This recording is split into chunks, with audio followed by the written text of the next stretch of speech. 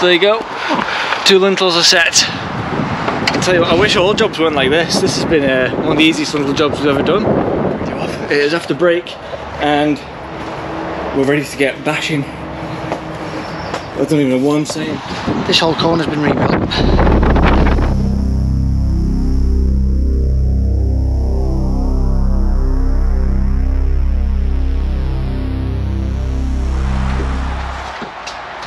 And we're back on the lintel job. Because our mate Malcolm's been.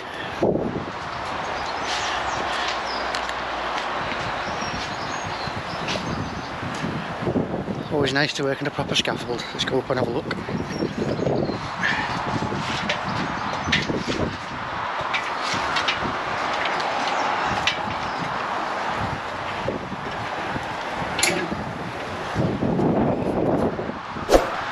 Perfect. Just the M6 down there, down in the dip. There's the speed cameras. Yeah, this is great, this. You see where it's lifting, not a problem. Wonderful customer Don, thank you Don, has took all the fascias and soffits off. You see there's some block on the top. I think they go the width of the cavity, so we'll have to slot in underneath those, but that's not a problem. Here's all the dust from last week blowing up here. So yeah. Today we're going to do these 2. Tomorrow we're going to do this one. That lintel's at home. Yeah, you see where the lifting is. So that's all going to be sorted. So we're pretty much going to redo the whole top of this section. By the time we took this out and then that out, and then we're going to put trays in as well. Even though there's only 3/4 above to the roof, we're still going to put new trays and everything in. So yeah, I was a bit disappointed that's solid, but we can get over that. That's not a problem. So yeah, we'll get ourselves organised and get cracking.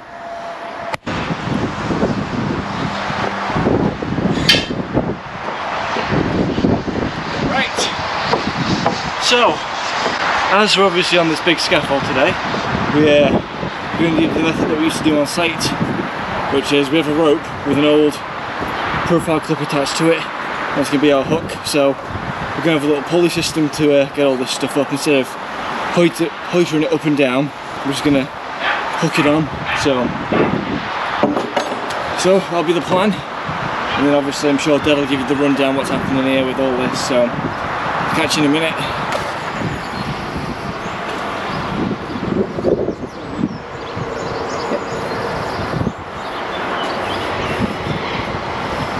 Yep.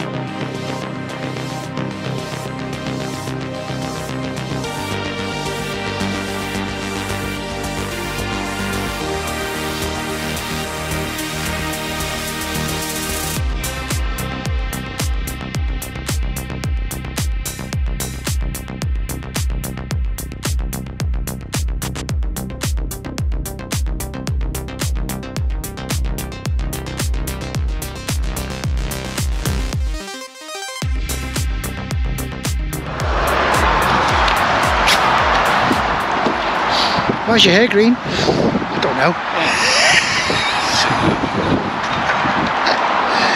Okay.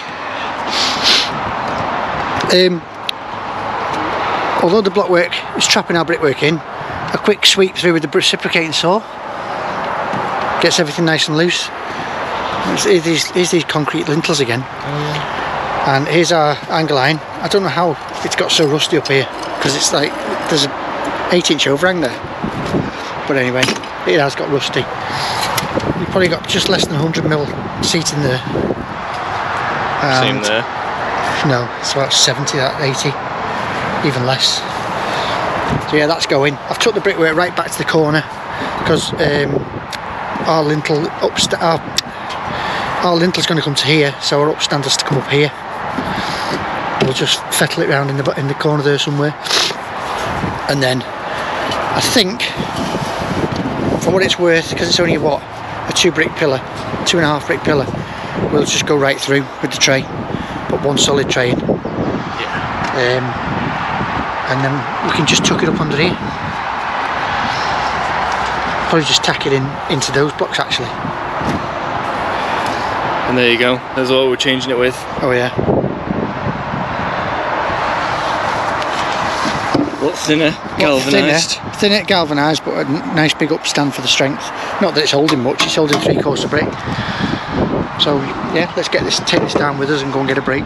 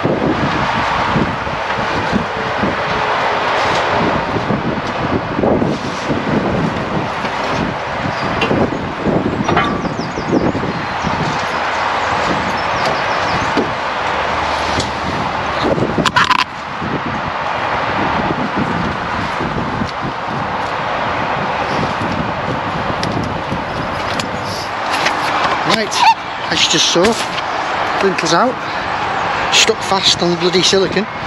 So this trim, I'll have to go sort something out with this trim. Yeah, so there you go. I think, I keep saying this, but I think these are these boot lintels. Weird looking things, because it's like hollow. But we put insulation in there as we go. There's our other lintels. That's as far as we've gone today. That's tomorrow's job, that side. I'm going to check this for plumb. If it's not very plumb, I'm going to rebuild a little corner here and run through and get it all nice and straight.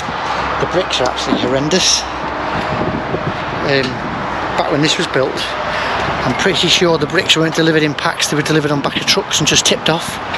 So they're all chipped and in the right state. Yeah, not good. So yeah, let's just cut the cavity tray, which we're going to slot under here. What else? Oh yeah, I was going to show you the lintel. This is the one we just took out. Looks like they put a lick of paint on before they put the windows in, just to protect it, which has worked. Except this is where it's seated. See how much that's lifted? It's nearly 10 mil that. And then the seating here is about 120. Seating this end was probably about 90 with that. So why wouldn't you just put it central and have equal seating? You see the old red lead paint. It's done its duty on the upstand, but where the water's getting out of the face work, this is upside down. That's the bottom of it. So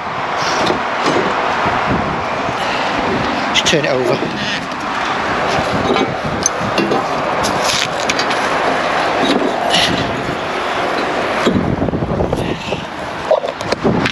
There you go.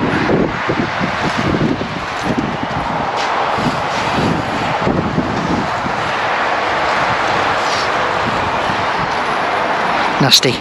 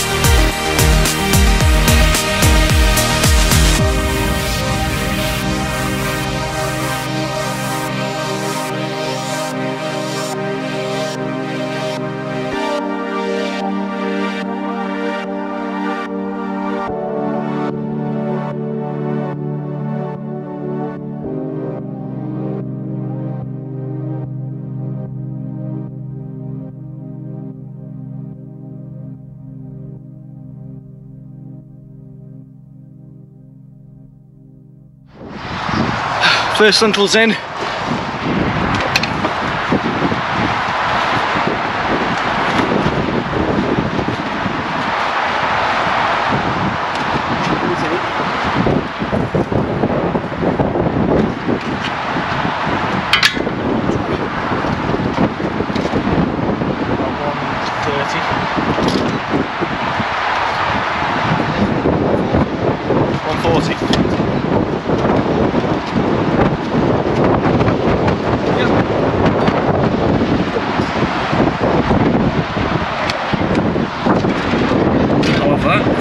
Take credit for that. What? Just means the house is level. We haven't done anything. Well, it means we've set it right. It's like rough as anything, but it's nice and level anyway. The beds could have been a bit too high or something. I'll have that. I'll have it. You won't, I will. So there you go. 2 lintels are set. I'll tell you what, I wish all jobs weren't like this. This has been one of the easiest lintel jobs we've ever done. Pardon? Yeah. But yeah, the bricks came out nicely, no need for propping. Nice, well, I didn't even clean half these bricks. My dad managed to do them with the hammer and chisel. They were that easy to come off. So yeah, it's been a nice, nice change of pace from some of the usual. Sorry? Credit goes to Don the customer. Yeah, forgot to mention that. So yeah, the customer took all the fascia boards off for us, so big thank you to him. He's made our whole job here a lot easier. Just in general, he's like been moving stuff for us. He's been getting stuff sorted, and it's always nice when the customers are on our side. Yeah. Let's run that along there just to get the form crease in the lintel. Just trying to get this crease out. That's it. Charlie Pons. Hey? Tip off Charlie Pons. Oh, this, the lintel? Yeah.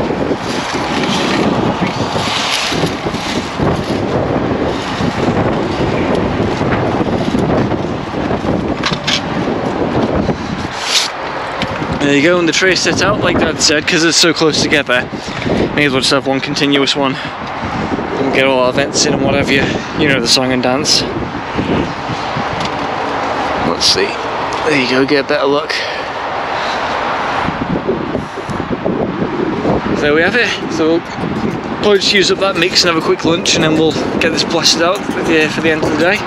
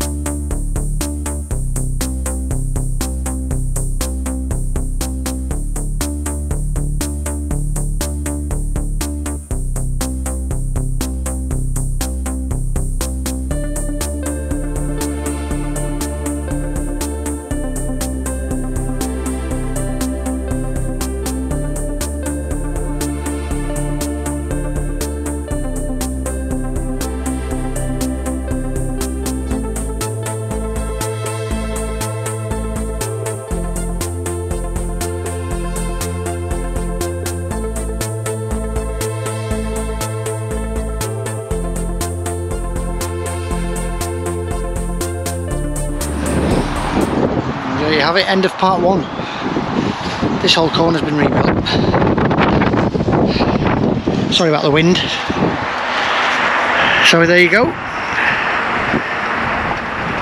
It's back over, new lintels, new tray, all nicely repointed, nice and tight. The whole back of the house is wonky, so you just had to follow it where we could. And here's all the wheat bench just for the doubters. 1, 2, 3, 4, 5, 6, 7, 8. There's 2 separate lintels, one continuous tray. That's an upstand there, that brick hasn't been set.